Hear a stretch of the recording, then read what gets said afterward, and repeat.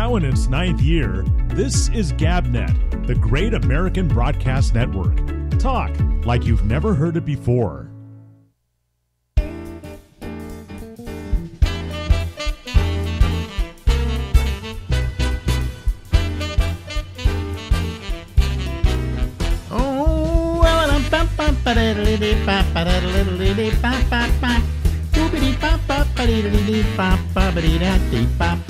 Hey everybody, I'm Alex and this is the Ramble, and we go until midnight tonight from New York, New York. That guy there, that's Albert Reynoso. He will at some point during this conversation do something to put me down. Go ahead. You want to do it now? You want to do it later? I wanted to start by saying, "How's your hand?" Because last time I saw your hand had a big bruise on it. That was about a week ago, right? Yeah. It hasn't gotten any better. That's right. Yes. It hasn't gotten any better. Oh, that's terrible. It has stayed that way for a week now. Well, I'm sorry to hear Well, that. at least since the last time we talked. The knee? Oh, the knee still hasn't really healed up. The initial segment from now on, when I see you, is a recap of your ailment. Well, see, the next time you ask for a recap of that ailment, it will have gotten better. I hope so. See, I certainly hope this so. will not be a problem anymore.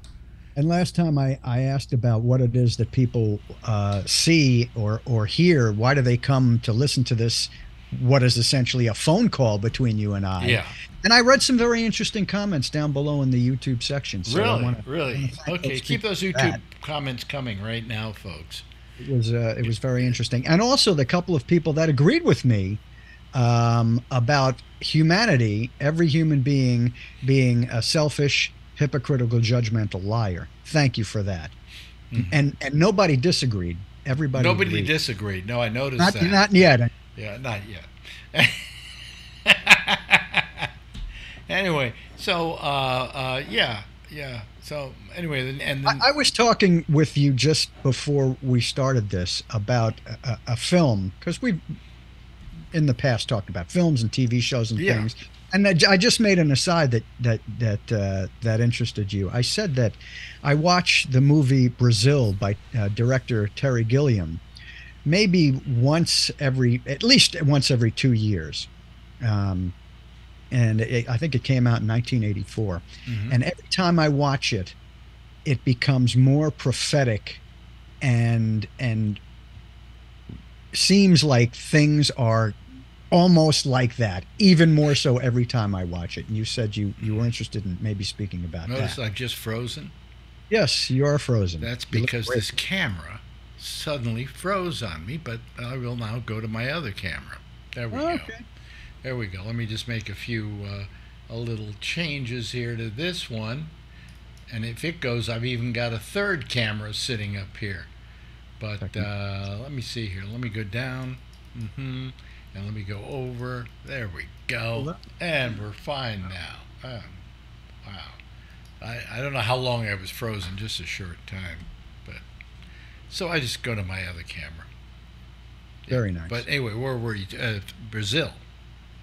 Yeah, and you said you had something you wanted to say about that, because I think we're getting closer and closer. I remember the film, but I don't remember it that well that I can probably give you a judgment on it. But you're probably right. Well, I mean, when I first saw it, there were terrorists blowing things up. Mm-hmm. That was part of life. And in the movie, the guy on the television in the beginning of the movie says this has been going on for 13 years, and they are just bad sports. And that's kind of the way we've gotten now. We have terrorism going on all the time, and whoever's not a good person, we just automatically call them terrorists. That's the way it is. Mm-hmm. And we kind of live with the whole thing now. What are you going to do about it? And also, there's a lot of duct work. Literally ducts going throughout the houses and the apartments of everywhere you go to. In the restaurants, there's these big ducts. And now I look around at ads, and there's ads for cleaning of your ducts, because we have ducts for air conditioning. We have ducts for laundry ducts to filter, to get the laundry exhaust. So that's come true too. And it seems like it's all happening to us now. Right. Yeah. So that was it. All the ducts around. I mean, excuse me, I was just fixing my picture because I went to another camera and I'm green now. Do I look green? No, you look pink. You look like a salmon. This is now a little orange, like a salmon. Yeah, it's kind of changing. Like a trout. Anyway, I'm having to use the other camera. See, if I went back to my other camera, let me see here. I don't think it will show up. Let's see here. See, I'm frozen. My question: Why do people listen and watch?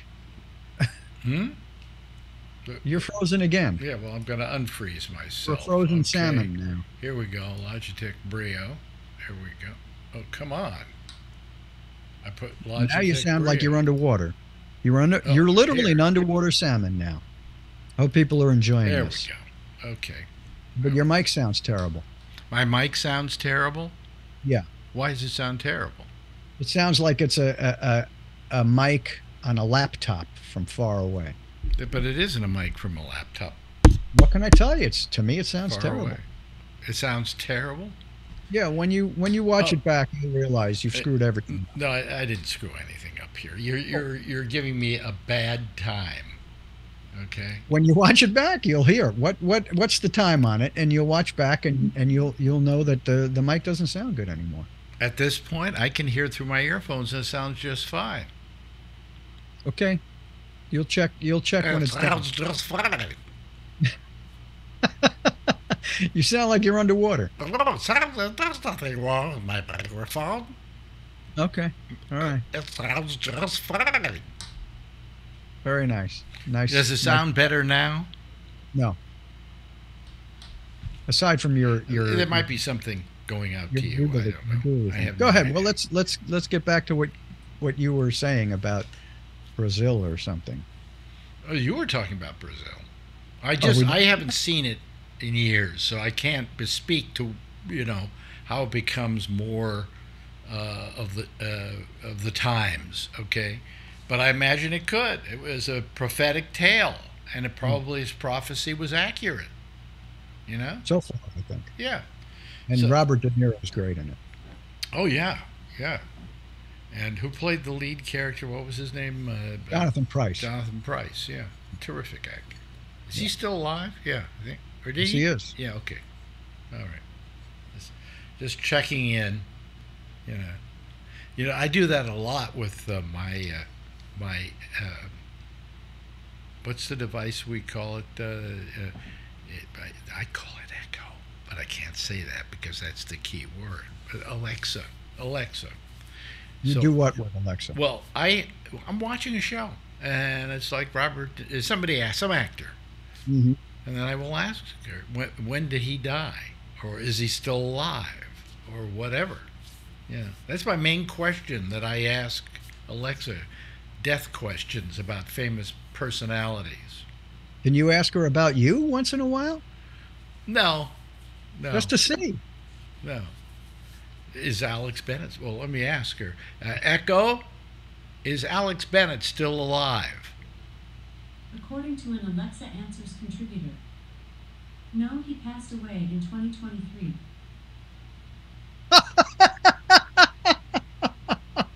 I passed away in 2023. Wow.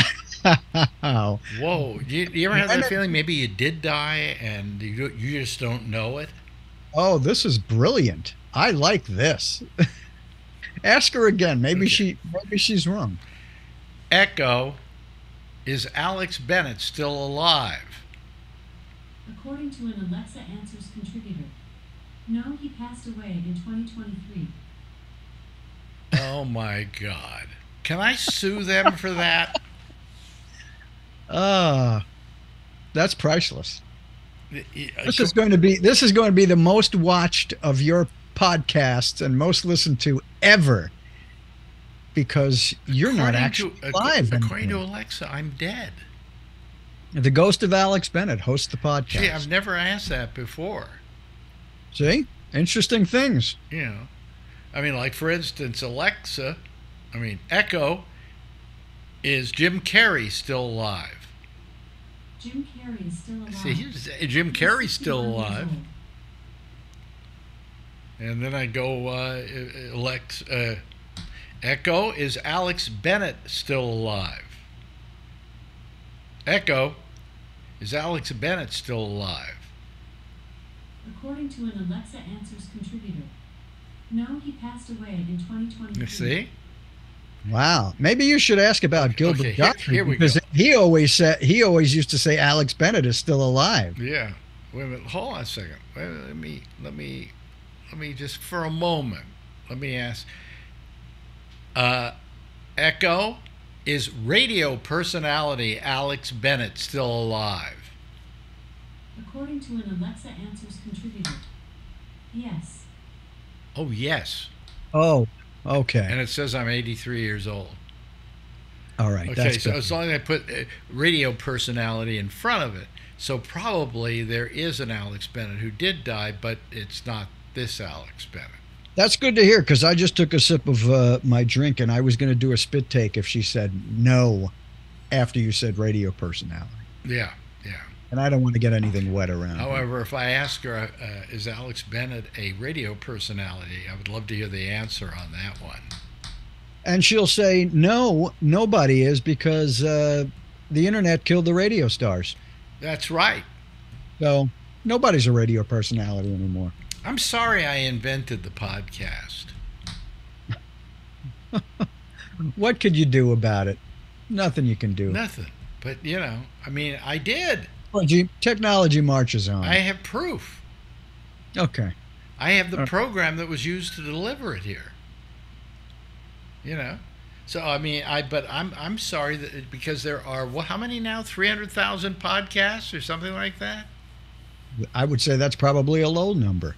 Yeah, I think just about everybody has one now. I mean, it's ridiculous. It's just ridiculous, you know. And they all make tons of money for people. There's no money in radio anymore. No. You know, except for maybe very few people here and there, and it's all been taken over by the internet. That's the way it goes. And somebody who's got a podcast about a murder gets better numbers than, you know, anybody you can name. I don't understand that, because I don't listen to podcasts, not regularly anyway, and Yeah. I certainly don't listen to podcasts about murders, but I know that's Yeah. popular. It's very But popular. I look at I turn on Netflix and it's one murder investigation, trial of this trial. What's the obsession with all? Well, what I find Netflix has a lot of, rather than that, is that it has a lot of what am I looking for? It has a lot of foreign programs from other countries, Those are foreign, yes. and they're like, you know, 6 episodes, so they're a binge watch. But they're from another country, and you know why the stuff coming from another country is so popular? Is because nothing's being done in this country right now, so they have to get their stuff elsewhere. But also, there's great stuff in other countries. There's some great program. I mean, you've been watching stuff coming from England for decades now. I know that because you turned me on to some great programs. Yeah, but many times, of course, Mr. Who. Many which is times one of the best. you'd have to go onto the internet, right? Well, yeah, and get those. All right. So you know, you would have to find ways of getting them. Like at a point, I was getting Doctor Who from torrents that came from England. It wasn't even being shown in this country. So yes, we were watching a lot of that stuff, but most of that stuff now comes over here. Most of that stuff is bought up by one of the streaming services. I mean, why not? All of Doctor Who, every Doctor Who there is on Max. Max now, yeah. Yeah. Paramount's buying up a lot of stuff. Every service is buying up stuff because they need the content. Do you know which one? Which one to you is the best of the? And I don't know if you have them all, but I'll tell you which one's the best right now. I think I probably watch more Netflix than any other, but I do watch a little bit of Paramount. I do watch a little bit of Apple. The best one, for my money, the new HBO, is not Max. HBO because Max is getting terrible. Apple TV. They're doing some spectacular stuff. Yeah, I watched some stuff. Foundation. Oof. You didn't watch it? I got sucked into the first series and I didn't care for it. Really? I liked it. I thought it was too bloated, too much going on there. There was a lot going on. I will give you that. But all I'm saying is that they seem to do the quality programs now. You know? I think Netflix still carries a lot of weight there. They're kind of, though, I always found them to be the cheap HBO. You know, they were always a level below in quality. I never thought that. And I think HBO's got quality programs, but I think Netflix is on par with HBO. Really? Okay. Yeah. My favorite right now is Apple TV. I think that. What are you consuming on Apple TV? Well, I'm the Foundation. It's just overall. Like the second series of Foundation? It's not as good as the first. No, then I'm not going to watch it because it was a slog for me to get through. It's not finished yet. So sometimes with a series like that, you got to wait till the last episode to then find out what was the overarching. I don't have it in me. I don't have it in me. I'd rather read the book. I like the series with Harrison Ford as a shrink. Oh, I couldn't stand that. You really couldn't? I watched the whole thing. And I liked. Did you think he was good in it? The comedian. I'm trying to remember his name now. I know who you're talking about. The guy who stars in it. I thought he was okay. I thought there were moments of that show that were really good because they were really dramatically well done, but then the farcical stuff was too far out into the realm of unbelievable. And no, I did not think Harrison Ford was any good in that show. Oh, really? Oh, okay. I did not think he was good at all. I thought his partner, the girl who worked in the same office with him, was great. Yeah. I thought she was a great role. She was terrific. But I don't think Harrison Ford. I'd never seen Harrison Ford do that kind of role. Okay, that's why I enjoyed it. He actually had to act. I don't think he did. It was just an angry old man to me. I don't think there was a lot of acting there at all. Because most of the acting that Harrison Ford has done in his career is reacting. But it works. Indiana Jones, you can't beat that. No, you can't beat that, but he's a great reactor. But he's not a great actor. Well, then I don't think he's a great actor because I didn't think the psychologist thing was great at all. How about, have you seen, was it 1923? I haven't seen 1923. I heard things about it, but... What did you hear? Good? Yeah, I heard good things about it. Yeah. The subject matter just doesn't do it for me. Really? Oh, okay. Yeah. Maybe the time period or something. I don't know what it is. Maybe if somebody would tell me it's as good as Peaky Blinders, then I jump on it. Well, how many shows are as good as Peaky Blinders? Very few. That's why I compare it to. That's why that's one of my benchmarks. Yeah. Because that's just a superb show. And also another show that I really like, that the second season just came out, is The Bear. If you I've tried to get through it and I can't. Oh my God, it's so good. I know it. Everybody says wonderful things about it, and I'm trying to get into it. And I think I'm up to episode 3 now. Oh, keep watching, man. It's like popcorn. And every episode you go, oh, I got to have another one. I'll have another one. Okay. Well, it's only 2 seasons, 10 episodes, 9 episodes each, something like that. Half an hour, very quick. But the acting and the writing is so good. I'll have to go back to it. I not only do I trust you, I trust all the other people that say it's good. The thing is with starting it is that it's kind of a preposterous kind of thing. You don't care about some guy who goes in to take care of his brother's failing sandwich shop. It's just, who cares, really? Yeah. But it's not that. It's about the characters. It's really a character-driven show, and it's really good. In the same vein as Ted Lasso, if you've seen Ted Lasso. And people say, what do I care about an American who goes to tried to get into to run a soccer club in England? But that's about characters. Watch that show. That's a great show. No. And there's a reason it gets accolades. Okay, It's because let's get something else. Where I was going with all of this was. Where were you going with all this, Alex? Well, I rewatched yesterday Citizen Kane. I just got a new pristine print of that. Yeah. Looking forward to it. Yeah, it was pristine print of it. And I was watching Citizen Kane.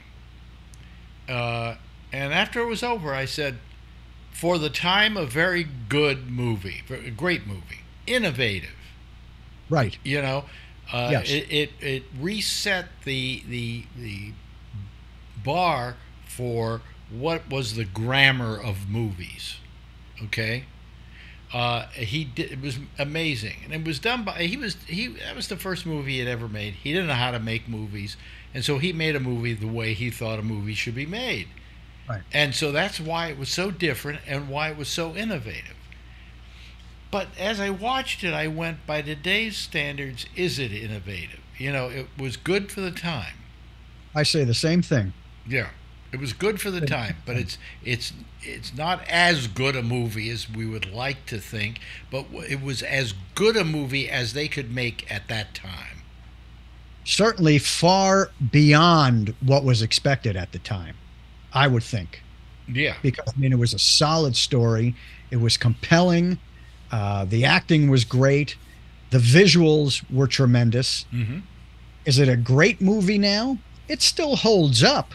Oh, it's good. It's very good, but not. I'll tell you. You know, people kind of give me a quizzical look when I say this. When they ask me, "What's the best movie ever made?" and I say, "Well, it isn't Citizen Kane." Loaded question. Bad question. Well, it's a bad question because you say, "What kind of movie?" You know, I mean, am I supposed to compare those movies to the stupid Marvel Universe movies? I don't think so.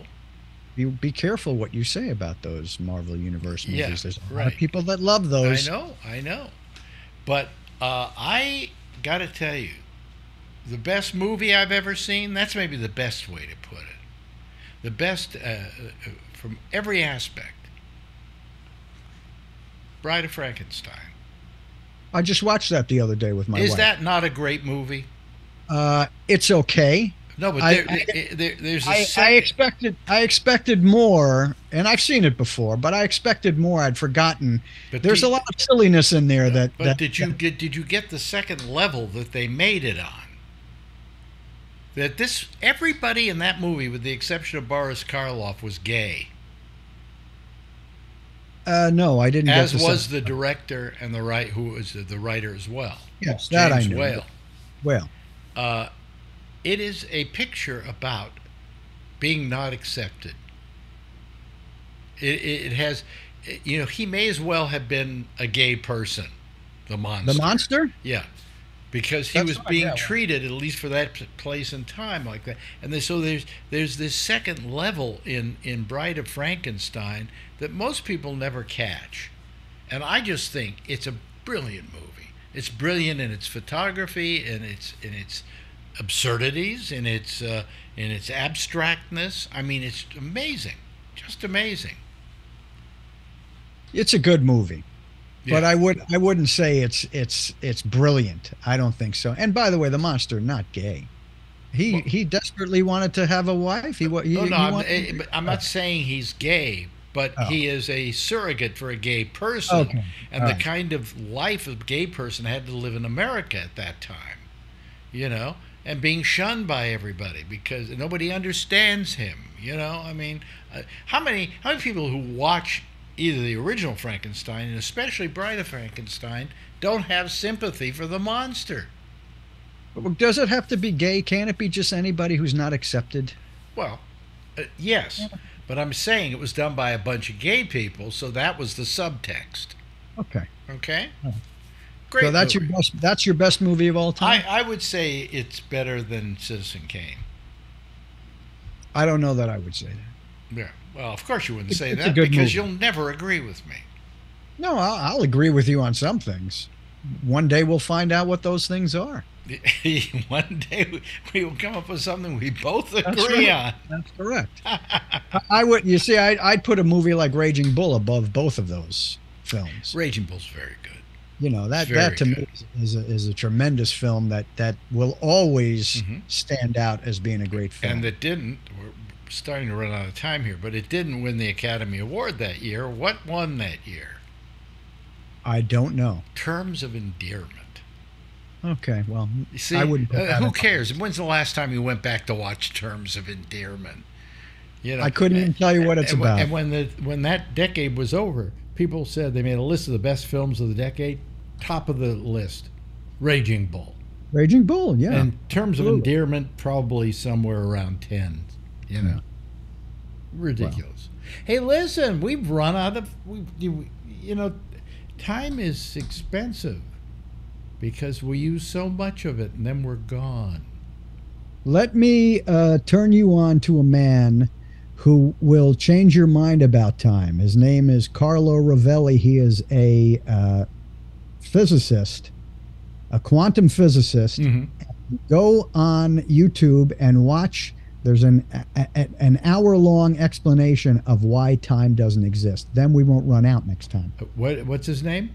Carlo Rovelli. He's an Italian quantum physicist, Okay, I will try and watch it. renowned one, You know, it's always a delight being with you, my friend.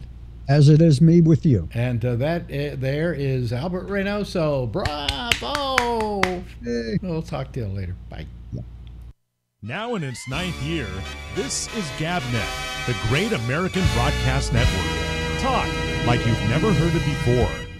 Oh yeah. Okay. All righty. Okay. That's our good friend Albert Reynoso. Okay. Interesting. Anyway, hello everybody. I'm a little out of it today. I always say that I'm a little out of it because I always want the excuse. If it's last night, I didn't get enough sleep. Why? I can't begin to tell you. All right. Okay. My back is killing me. I don't know why. I don't normally have back problems. I leave that up to Marjorie, all right, and not up to you know, me. But my back has just been killing me. I mean, just so. Last night, Marjorie takes these pain pills for her back. Okay, and I said to her, "Do you have one of those pain pills? Could I use it?" So she said, "Sure, here." And she cut it in half. I just did half of it because I didn't want to get really loopy. All right, so I take the pill, and then later that night, I get ready to go to sleep, and I am like awake all night.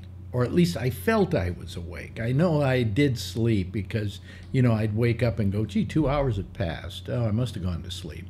But I just didn't get a good night's sleep. And then I had to get up at 9:15 this morning so we can make a 10 o'clock appointment to get our, what do you call it, shots, our COVID shots.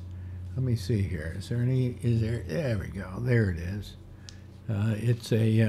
That's where I got it. Anyway, but you know it was shifted because we got turned down the other day from going and getting our COVID shots, and the reason was they said that lack of supply.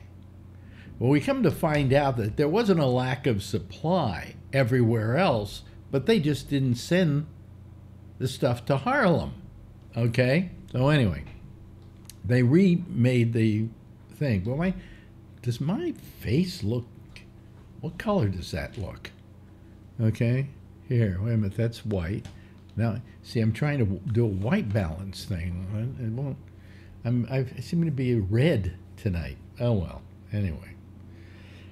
Where were we? Oh, yeah. So so they had to reschedule when they were going to do it, all right? And they rescheduled it for today. Okay, so now we go up there after having been ready to go to the other one a few days ago to go get our shots. We go up there, they process everything, and they say, oh, well, your insurance doesn't cover this. We went, our insurance is Medicare. The government always covers COVID-19 shot. Well, they don't here. Apparently, didn't make a deal with Rite Aid. So we're frustrated. So we guess to go home. Marjorie gets a call about an hour later from Rite Aid. Oh, it was our mistake. There was something wrong with the computers. Okay. So can you come back later today? And we said, oh, how about 2:30? Okay, fine. So we go back at 2:30 and we get our shots. And now we both have our, not only did we get the COVID-19 shot, the most recent one, but we got the last one as well. It's in the same shot now. I don't get it. Anyway, all day long today, about 5 o'clock, I started feeling ill. I'm feeling like I'm sick now. And I know that what it is, it's the damn flu shot, so that's my life. Never as easy. Okay. Now I have Charlie Wallace here. Okay. And I have Jeff Stein. But there's somebody else here by the name of Mark Herquez. I'm going to put him on here without me going yet to these other guys. And let's see what comes up. Okay. Mark, are you there? Are you there, Mark? Mark, are you there? Oh, there he is. Is that you? Is that really you, Mark? Unmute yourself, Mark. You're muted. You're muted. I can ask you to unmute. Okay? You see? Unmute. Yeah, just what happened to him? Just unmute your go down to where it says audio. Huh. Oh, well, hello, everybody else. Oh, boy. Well. Okay. I'm a little skeptical You're here. a little skeptical here? Okay. I haven't put the thing up yet, but I'm thinking that we should get rid of them. Do you agree? Huh? I don't know. Let's see here. Let me see here. Well, put him waiting room. Oh, I can just remove him. What the hell? Wait a minute. Here. Is he coming back? No, he's not coming back. Okay. I don't want to report this to Zoom because then they send me all this stuff I have to fill out and stuff like that, But here's Alan. Okay. So anyway, my back's been killing me. So welcome to the club. Why? Do you normally have back problems? I've had back problems for 40 years. Oh, really? Oh, okay. Yeah. Well, welcome to the club, huh? Yeah. Me too. You too? Yeah. I can't bend down to lift up the toilet lid. Yeah, every once in a while. So I have my cane. I've been using the cane because also my knee, the knee thing, the meniscus, is hurting me like hell for some reason. So I'm just a mess. I just, Oh, wait till you get to my age. Am I too red? Is my face too red tonight? It is red. It's a little red, yeah. You're a well-read person. I'm a well-read person. Let me see. That's cute. Let me see. Where is the where's the thing here? Let me go here, and then let me go over to here and turn off my white balance. Let's see what happens here. Oh, there we go. That's Even redder. You're whiter. Well, wait a minute. I'll try to get a little orange. Oh no, I'm a little redder now.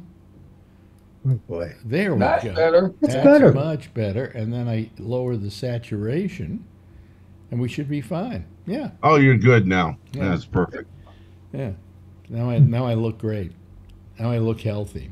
So anyway, how are you doing, Jeff? Okay. Pretty good today. Surprising. Why? It was the weather causing you The problems? weather was beautiful today. Today it as was compared- beautiful, but yesterday, the last couple of days, that's why I think my back has been hurting, and I just wish it would just. That coldness and rainy. Yeah. It was terrible. I know. Every day. I never used to have that problem though. Could be any kind of weather, and I wouldn't be affected by it. You know. Oh well, you know. So, what are you doing? Are you doing a little violin thing there? Yeah, a little violin. A little violin thing. At least you can eat. Okay, well, I'm going to tell you a story now. Why can't you eat? I'm going to tell you a story. Colonoscopy. And you're all going to love this story. Mhm. Okay? And it has to do with Trump. Oh. It has to do with New York City and the state of New York. And the fact that yesterday a judge here in New York, what happened is he's up for they put him up for all kinds of malfeasance and fraud and things like that, right? Not a criminal charge. It's a civil charge, okay? So in a civil charge, you have a judge. And the judge listens to the case, and then you don't bring in a jury. The judge makes his decision as to how he thinks it goes, okay?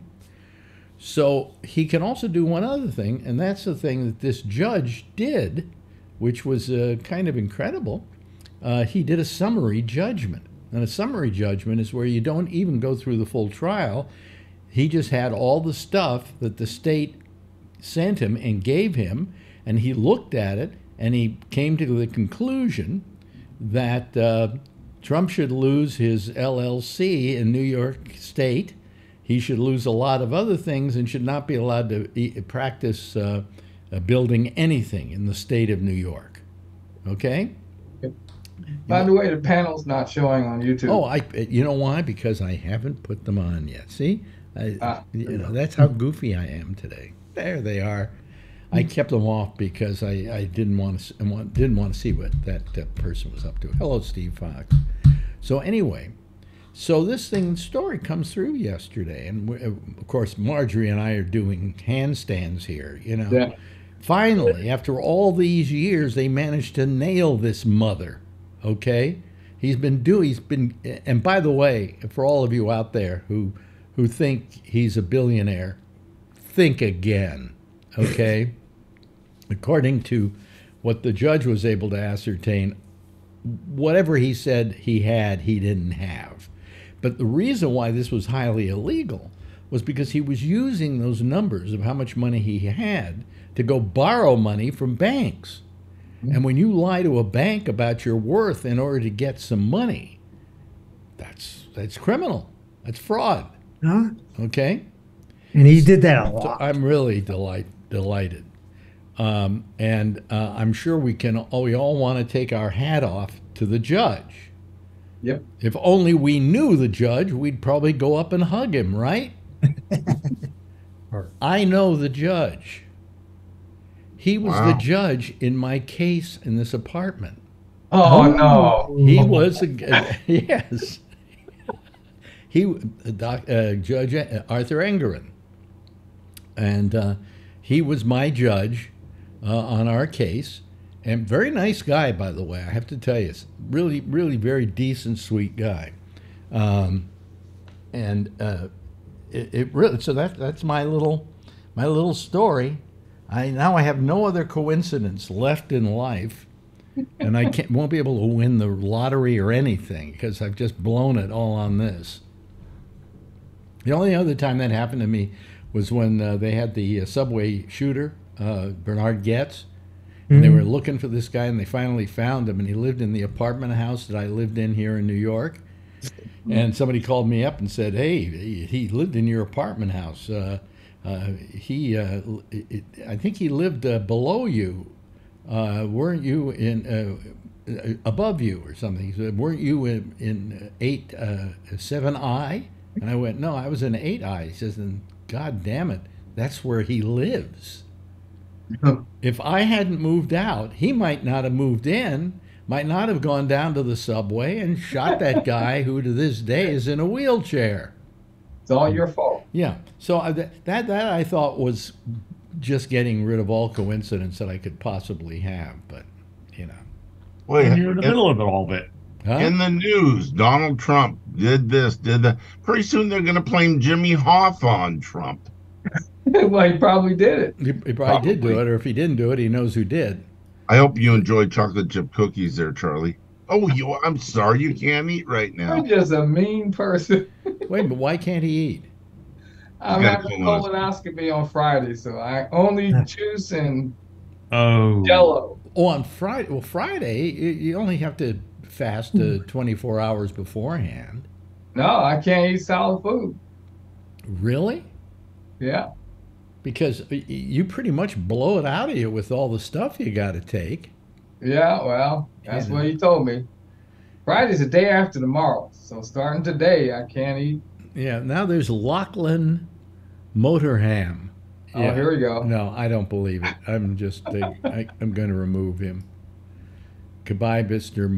Mortarham. You know. Motor hand. You know. I mean, when well, Charlie, I mean, are you on the real thing, or are you doing the, the workaround as far as the whole? What do you mean the work? colonoscopy? What do you mean the work? I didn't know there was a workaround for colonoscopy. There is. Workaround? Well, no, you don't have to drink that, 10 gallons of whatever. No, You just- No, I don't have to do that. I've got 2 pint-sized things that I've got to. Well, drink there are these one little night these before. little bottles, and I forget what they're Yeah. called. Magnesium citrate. Magnesium Yeah. citrate. And if anybody here has to go out and have a colonoscopy, the magnesium citrate works just as well and is not as disgusting as having to drink a gallon of that swill. I think that's why I have to do the Jello and all that stuff and broth. Oh, by today, the way, too, make sure because- that your Jello isn't red Jello. Right. It's got to be orange or yellow, or not even orange. I think green or Oh. yellow Yeah. I think you cannot have red, orange, or purple. or purple. Yeah. Looks like blood in your Yeah. colon. So I wanna make I've sure. never had to fast that much. I just had to fast a little bit, like 20. He's not fasting though. He's just cutting back on things that are hard to digest right now. Yeah. Well, Tomorrow, if you I could have pasta today, just noodles and stuff. I can have. things that are hard to digest, let's get back to talking about Trump. Yeah. How did you guys feel when you heard about this? I cheered, jumped up and cheered. yeah, that was great. Yeah. I want to rush out and get a colonoscopy now.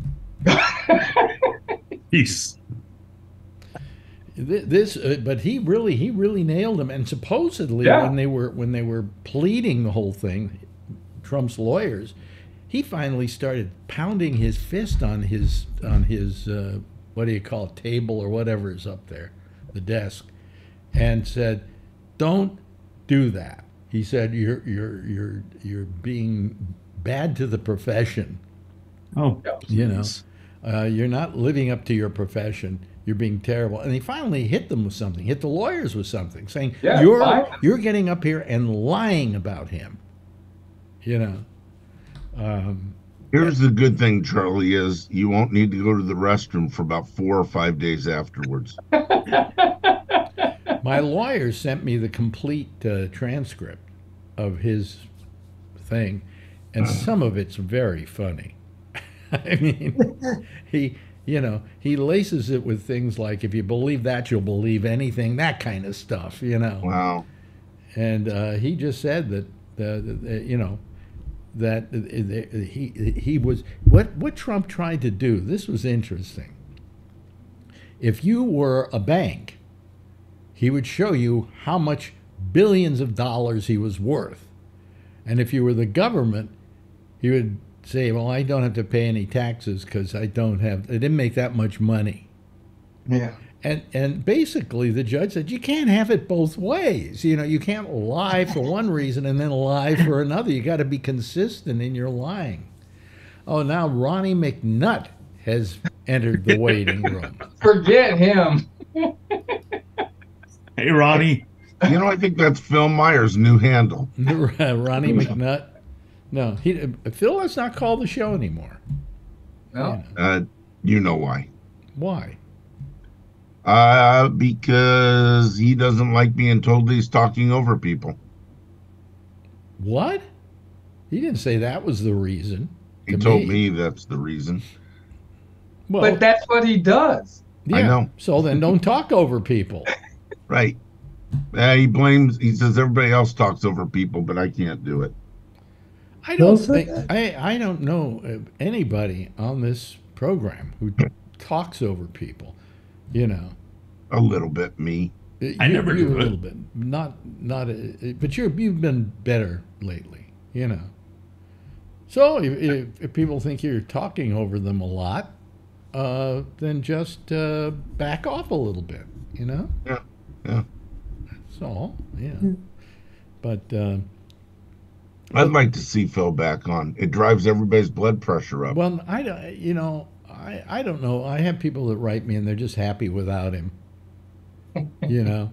And the reason is they feel that because he talks over people, he's disruptive, you know. Yeah. And, you know, I've asked him in the past to not be disruptive, and he's kind of turned around and for a while. And then all of a sudden he turned around the other way. I mean, I do miss him, you know. I considered him a friend, but, you know. Oh, here's Kevin. Kevin McNutface. No, this is Kevin. This is Kevin. Nutface. Unless, There he is. Yeah, it is. That is There definitely Kevin. Mm-hmm. Yeah, Hello, Kevin. Hi, Alex. How are you? Hi. Hi, everybody. Good. So you heard about my little coincidence? I didn't. I just got. The judge who nailed Trump yesterday. That was the judge I had for my case. Oh, really? About the apartment, yeah. Oh, geez, that's funny. Yeah. So I'm so happy for him. You know, I think he's having a great time. Right, I bet.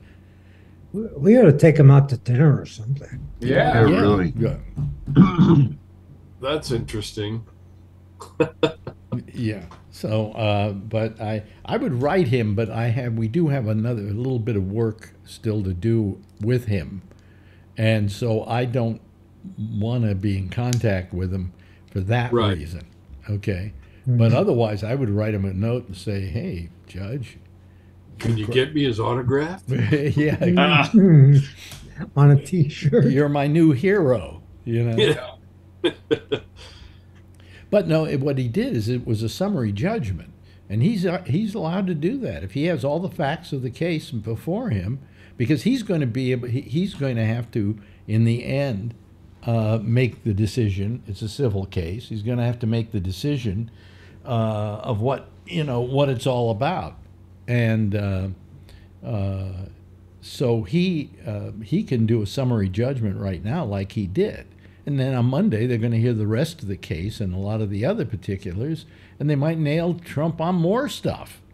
But then in the end, it's the judge's decision to figure out whether he's done anything wrong or not. See,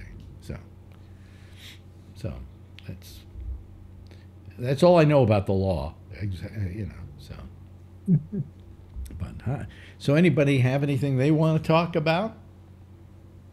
You were talking about backs when I came on. Did you hurt your back? I don't know what I did to it. All of a sudden, it just started hurting. You know. Wow. You know, and I don't know what to do to stop it. I take heavy ibuprofen. That kind of helps. You know, but I don't get it. You know, because usually my back. You know, I have a little problem sometimes when I'm walking. It gets a little hinky. You know, but I don't have a back problem. Marjorie's the one with the back problem. Yeah. So, and here's what I get. My back is killing me, right? It really is. And on top of that, so's the knee. That's killing me, the meniscus, all right? She goes, "You don't know pain. I have pain." And I'm going, I know you have pain, but can't you for a moment sympathize with the fact that I'm now joined your club? You know? No. You're too minimal. No, her pain is much worse than my pain. Yes. The only difference What does she have? Huh? What does she have that's going on? She it's her back, you know, and she's had She has Alex, her husband, her daughter, her husband. What? I said she Or her has, husband. Yeah, her Alex husband is a, pain in the back. as a husband, you're a pain in the ass, you know. Yeah, yeah. Well, That's good, Jeffrey. I'm Yeah, trying. that's wonderful, Jeff. Didn't she hurt her back working out or something? Because she always went to the exercise. No, supposedly she said she was dropped as a child. That I believe. Okay, that I believe. But she was dropped as a child on her back, and that she's always had kind of a not great back. All right, but I mean, she also did a lot of. She was, come on, if she made up for my lack of athletic ability. Oh. She did everything. She ran. She was hooked on endorphins. Okay, that's really what it was all about. And so she did a lot of working out, and so on and so forth. And I say to her, yeah, it's really healthy stuff. Look what it did to you. And most people what? Oh, I was going to ask, did you work out too, or? I worked out for about an hour and a half once, I think. No, actually, what happened was I started working out. Because I got into a thing at the radio station in San Francisco where these people came along and said, if you'll go and work out and meet certain levels of working out, we will then give $5,000 to your favorite charity. So I did that, okay? And after I did that, I noticed that the first time in my life, I kind of had muscles. And so what are these? You said, what are these? Yeah, yeah. And so I then, my girlfriend and I used to just go to this place and work out like 3 days a week, because it's always easier to work out if you've got somebody to work out with, And your wrist gets a break. No. Anyway. I got it, Alan. Thank you, Kevin. Yeah. It wasn't all that good. Thank you. I'd have you explain it, Kevin, but if you have to diagram a joke, it isn't worth telling. Correct. Okay. So anyway, I worked out, and I even once I was having sex with some woman, and she said, "Wow, you've got a great body." And I went, "What?" I never heard that in my life. I had the body of a violinist's son. I mean, was this the blind girlfriend that you're talking about? No. This was a fully sighted one. Oh boy. So anyway, so I mean, I worked out for maybe about 6 months of my life, and then one day I said to myself, I broke up with the girlfriend to begin with, so I didn't have somebody to go in with me. But then I also said, this is really, what am I doing? I'm just sitting here. I'm getting on a stationary bike and pedaling for a half hour, and it's not going anywhere. I'm not seeing anything. So I went and got a real bike, and I used that. But I just said it's useless. All this working out is just absolutely useless. And nobody's ever proved to me that it makes you healthier. I mean, look at me. I'm 83. I'm going on 84. And I didn't work out. So to what do I owe my longevity? Probably having lots of sex. I'll just say that, Sex, drugs, and rock and roll. Yep. Well, I think probably what you did before, to lead you to where you are now is where you are. I mean, you're fit. I mean, if I look at you and see you, I'm fit. Are you out of your mind? Oh, come on. You can still walk a mile or two, no problem. See? Even though you got a cane. Well, I can't. I really can't. Yeah, but you can. You've done it. Well, I did it the other day. I actually walked. So there you go. Yeah. In fact, more than a mile. Walked about a mile and a half. There you go. But I can't do it lately.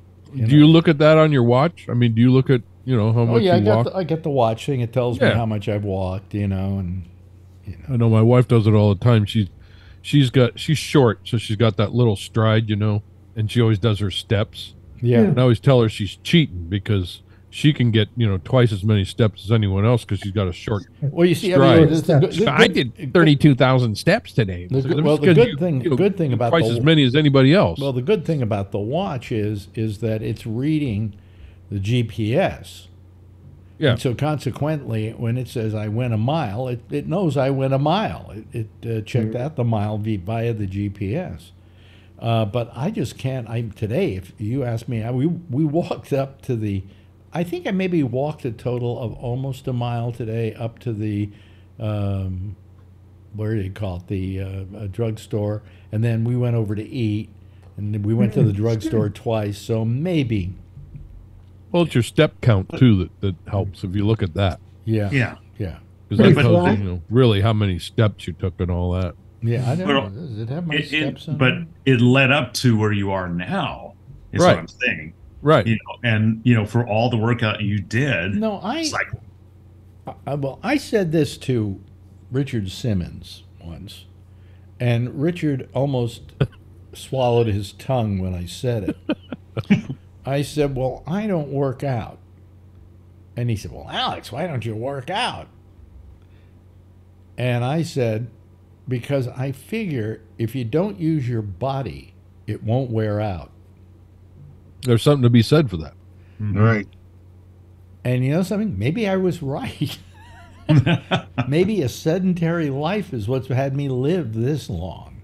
Yeah, maybe, but look at me. I probably weigh double what you weigh. I'd say triple. Okay. How much? Can we ask you how much you weigh? Sure. I was on the scale on Monday. I weigh 322 pounds. Whoa. Which is actually down from 354 pounds at the height of COVID. Really? So I'm out walking, and I've cut back in some of my snack foods, just some, not all. You know what is happening with me? I only eat like one meal a day. Yeah, me too. And I'm full. And then and I'm snack full. all day long. No, and I'm full, and I don't even snack. That's it. Not you. And I haven't lost weight, but I haven't gained it either. So Well, what do you eat? I mean, per day. I mean, what is the meal that you have? Dinner. And then I have a raisin Danish in the morning. That's kind of a tradition around the house here. She has one, I have one. A raisin Danish. And that's it. And then I have dinner, and halfway into dinner I'm full. I don't know why that is.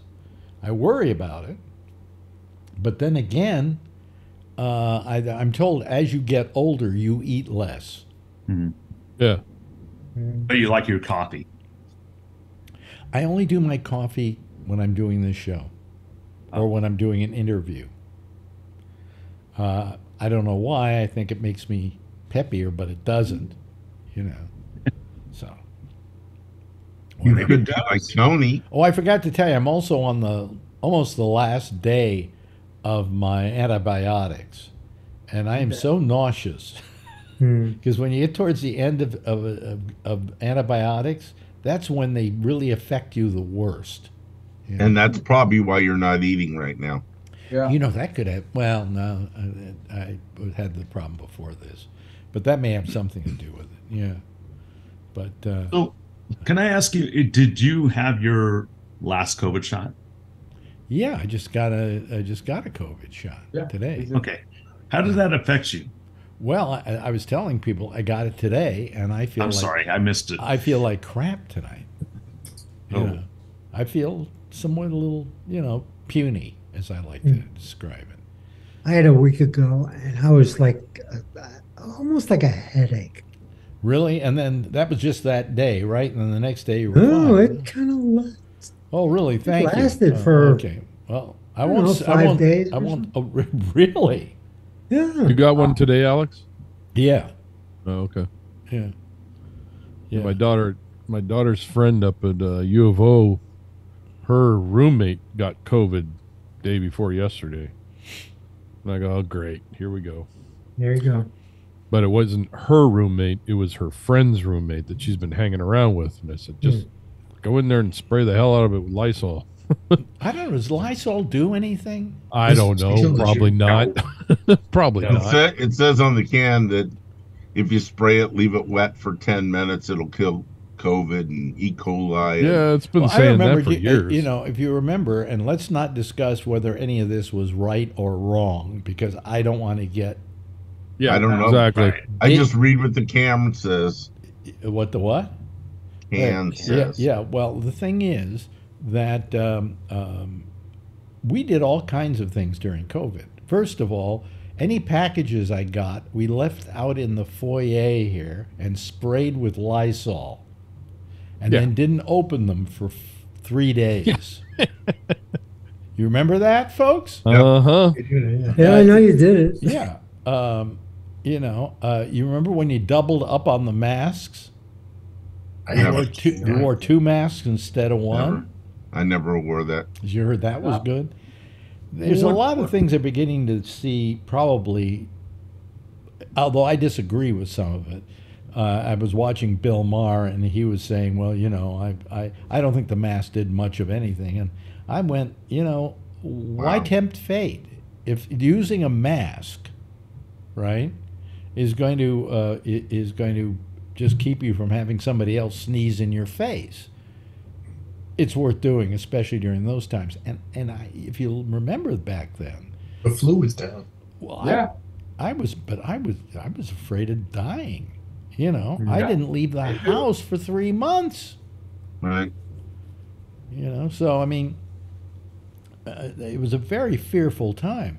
And up here at Mount Sinai, the hospital was full. It was absolutely full. You couldn't get another person in there. You know. So, I mean, we've come a long way, but still. Well, they've learned how to treat it. Huh? And they've learned partly how to treat it. Yeah. Paxlovid is a game changer. Paxlovid has probably saved more lives than anything. There's some people that say it's bad, though. They yell and scream, well, that's bad for you. Don't do Paxlovid. Not everybody's going to. You could take a sugar pill and be told that it's Paxlovid and have a reaction to it. Placebo effect. I mean, you know, not everybody's going to get along with every drug. That's great.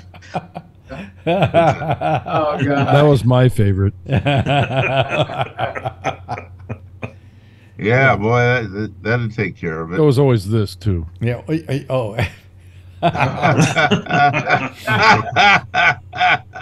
That's great. You know what, though? There was a lot going on in those days. I mean, we had all kinds of theories about stuff, you know, and some were really bothersome. Ooh, my back. Hold on a second. I just had to reposition myself. Really huh? So it really is bad now. It's not good. Now, if I get up and I walk around a little bit, it gets better. But when I'm sitting here for a couple hours, forget it. Maybe a muscle spasm. No. What? Maybe a muscle spasm. Maybe no. It's a backache. Oh, Dr. Tony. You know, I don't know why. Maybe if the weather was nice today, though. I shouldn't have been hurting me as much. It was gorgeous today. But anyway, so you know, I mean, I think we've come a long way with COVID, but when it was at its height, I mean.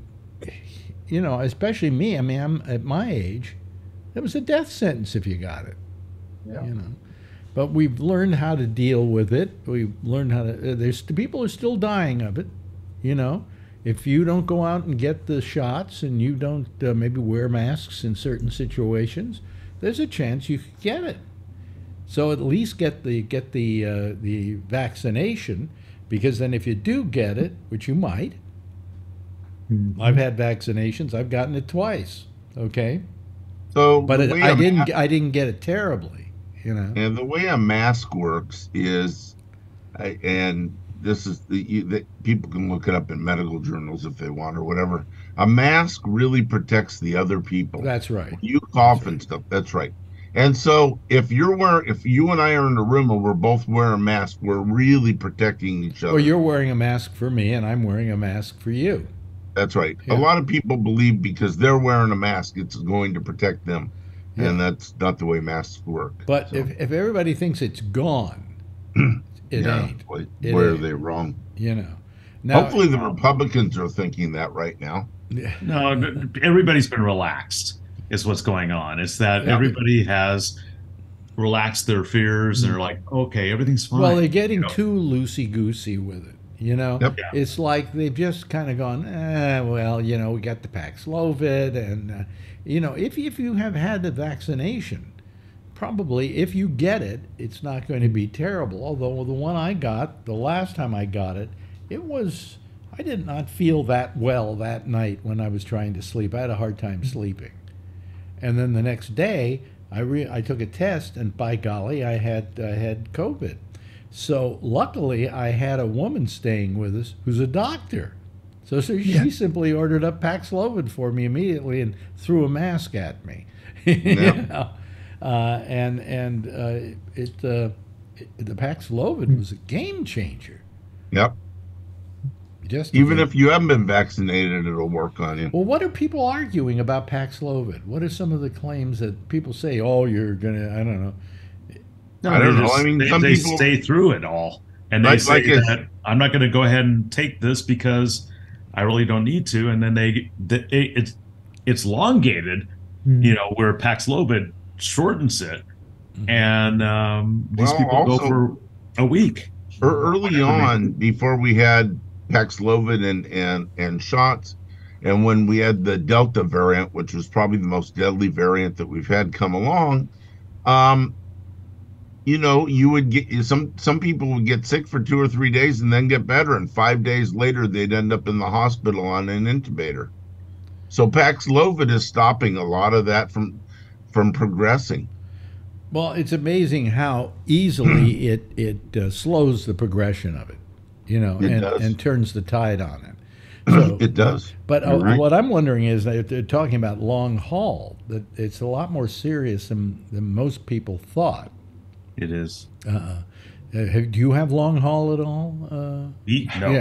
Yeah. A bunch of my friends do, and they're having some difficulties like nobody's business, and it's really taken effect on them, especially with this latest variant that has come out. It's really just taken a toll on people, and these are people who've been vaccinated too.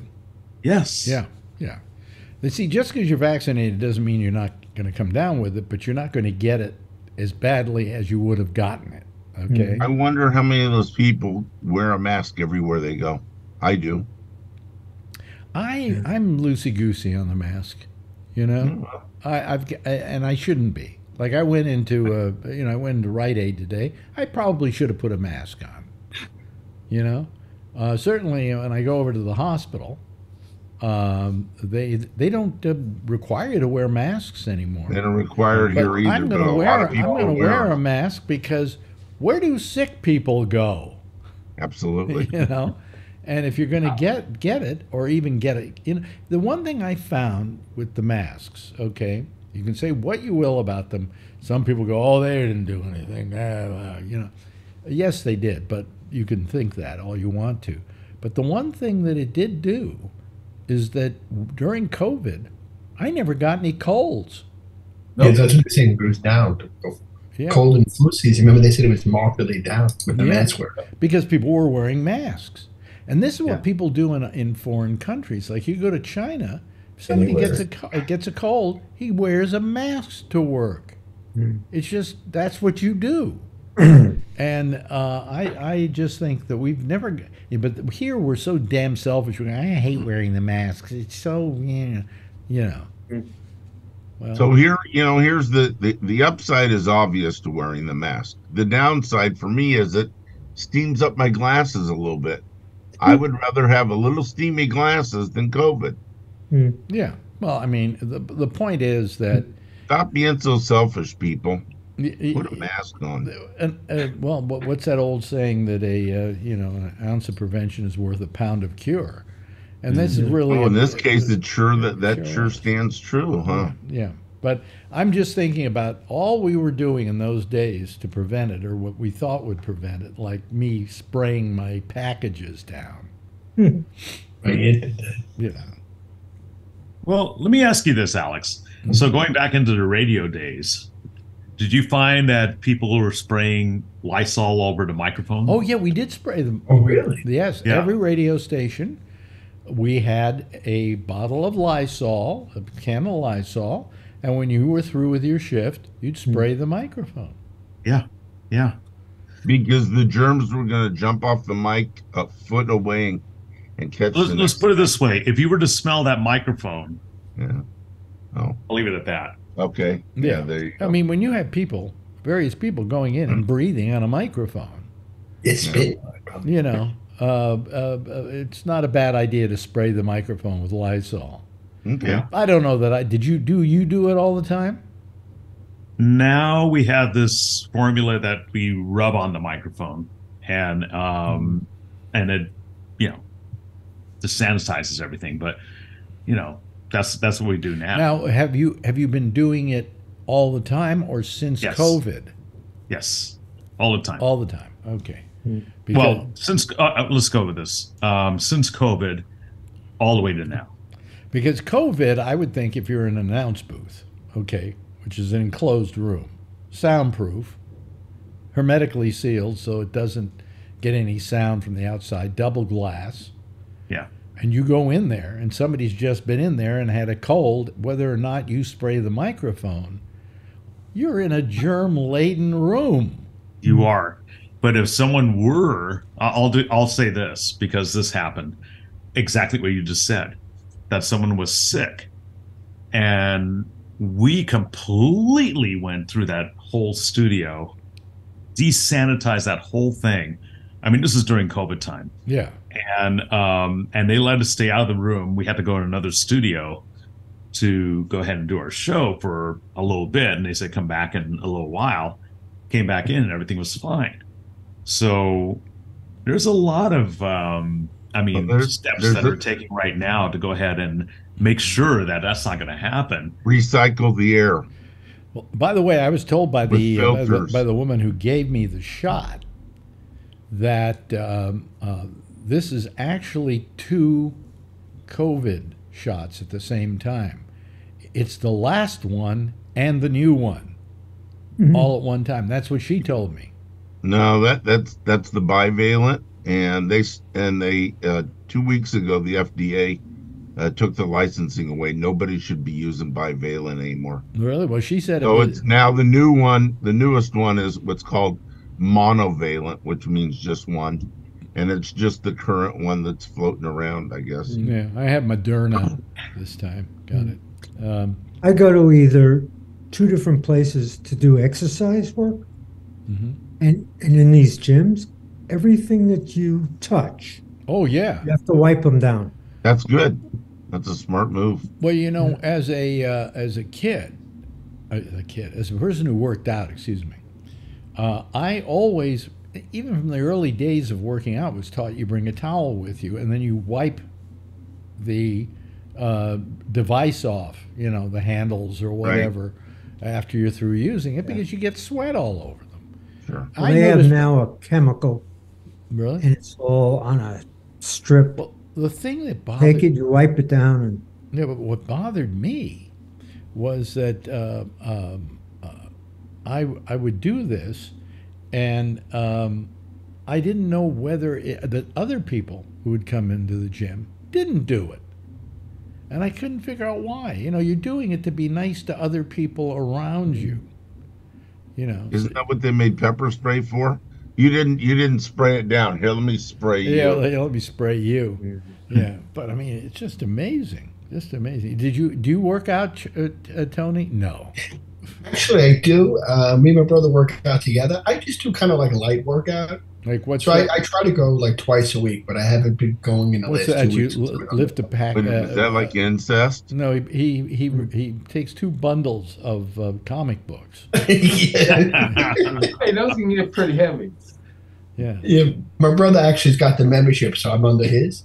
So I do like the bike, and I'll do light weights and stuff like that. I used to enjoy it, but then I get bored of it.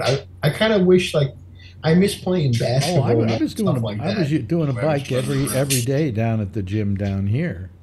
this really cheap gym. It's $15 a month, so whether I go or not doesn't really matter. And mine's like 22. Great. Yeah, and I just I went down and do the bike for a half hour and go home. I usually do the bike and I put my headset on. I'll listen to a podcast or music. You're right, though. I get bored after a while. Sometimes I'm listening to the news. I try to like listen to something that jazz me up a little bit. Then I usually, but you know what I do funny is my brother doesn't shower there. He'll drive home and shower. You know what I do, Alex? I bought the shower shoes because even though everything is clean there, he's like, get yourself shoes because you never know with the floor you can get athletes with or something easy. So I got like little plastic shoes that I put on my feet. They were, when I want to shower there if I stink. I don't like to go home smelling. You can go home. What I used to do is I go home immediately and shower. Right. That's what he does. Yeah. Sometimes I do. Sometimes I'll jump in quick just to wash off. Yeah. Do you wash do you sanitize the shower shoes when you bring them home? He got me like little I don't know what they are. They're like slip-ons. I just want to take a vote from everybody. We have somebody waiting in the waiting room by the name of Perel Laquarius Brown. You don't one, do you? Do you think he's trustworthy? Yeah. Yeah.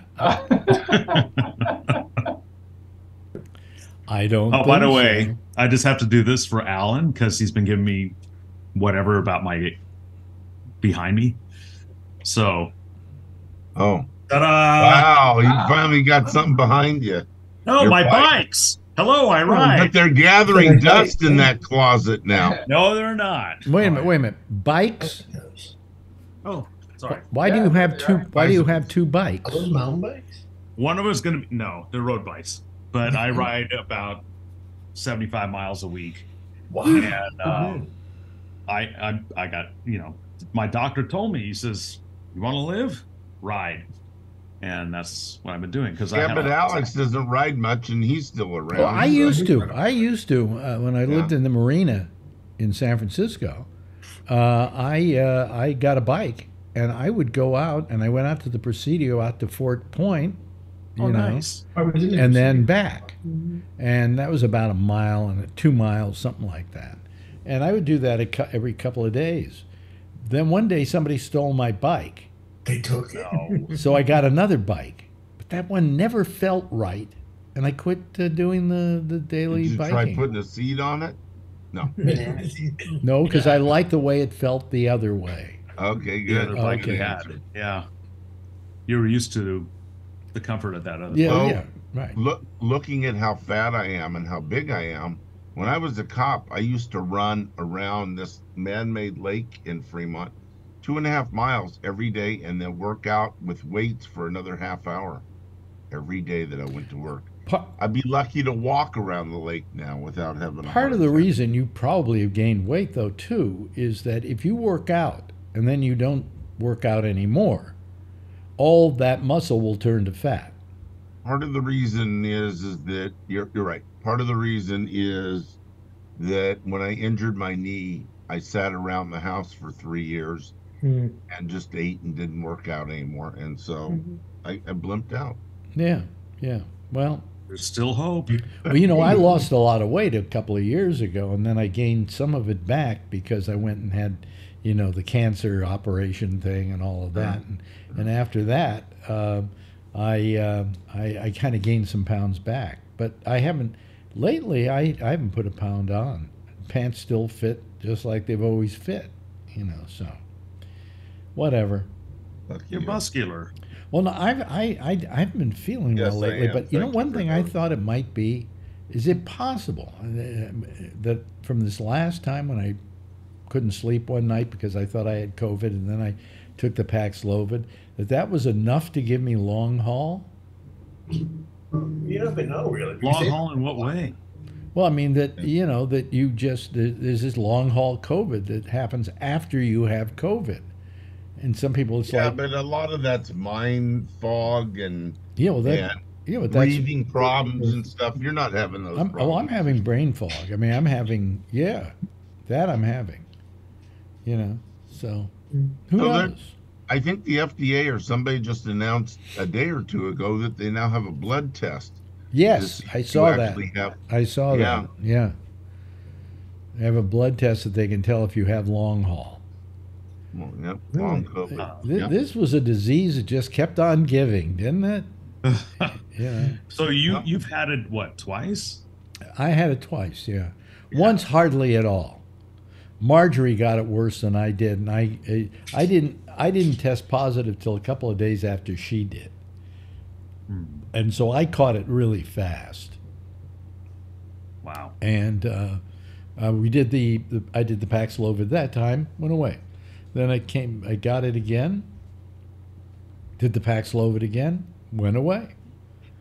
You know. Are you the only one on the panel that's had COVID? Who, me? No, I've had it once. Oh, wow.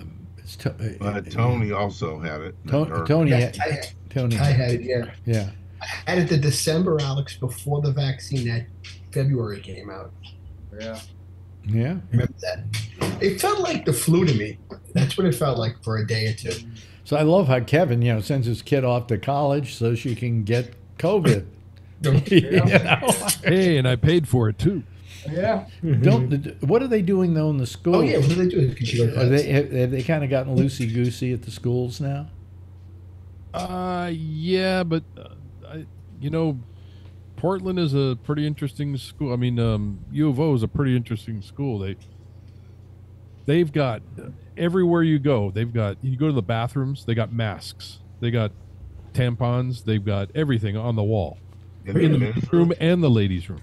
Wow. I mean, they've got all that stuff on the wall. So you walk in there and you decide you want a mask or you want a tampon or you want whatever. It's all right there on the wall. They have tampons in the men's room? Everywhere. Yeah. In the men's room. In the men's room?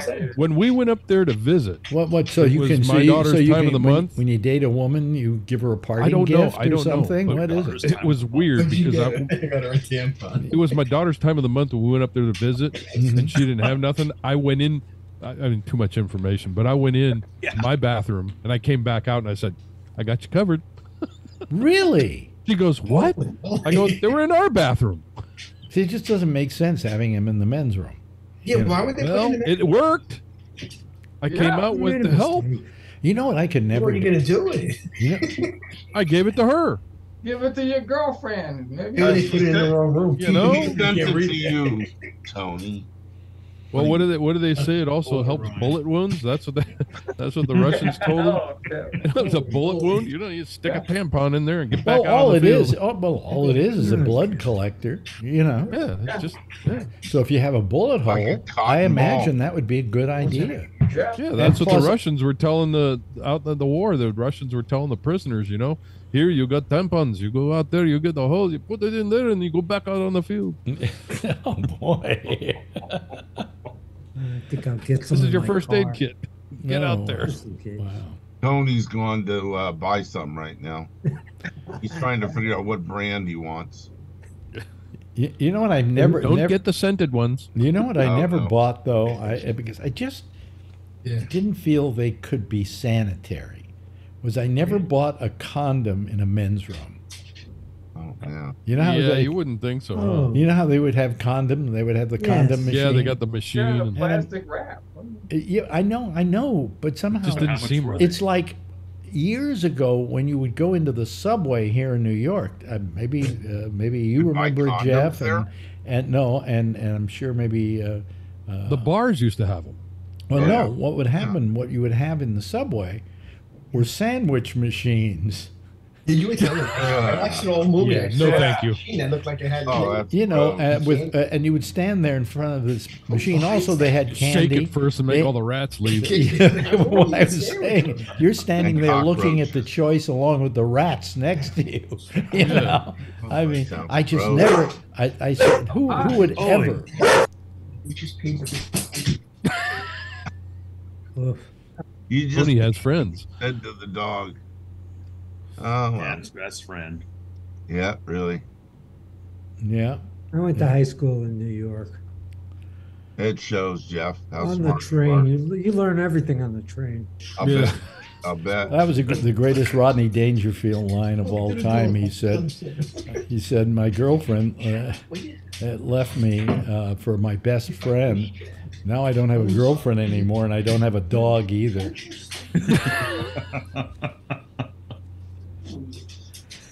Tony. Oh, you know, I just looked. Uh-oh. Oh, he'll be mad at me. You got 50 seconds. Hey, wait, I can hear the theme. Well, I'm going to play it. Here we go. There we go. There it is. There's the theme.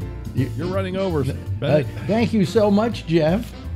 Thank you so much, Charlie. Thank you so much, Alan. Thank you so much to our good friend Steve Fox, who you can hear his little on-air, on-web radio station by going to gabnet.net and clicking on it on the side. Okay? I do it a lot, actually, Steve. And back at you at Alex, because it's on my website too for Gabnet. Oh, okay, good. Thank you. And also thanks to Kevin, and thanks to our good friend Tony. Everybody, give a big wave goodbye. I'll give a big wave goodbye at you. I better get out of here really fast, folks, because he's going to be very mad at me if I don't. Jack Bishop is next over most of the same Gabnet. See you tomorrow night, same time, same station in life. In the meantime, as always, if you see her, tell her I love her, okay? Bye-bye, everybody.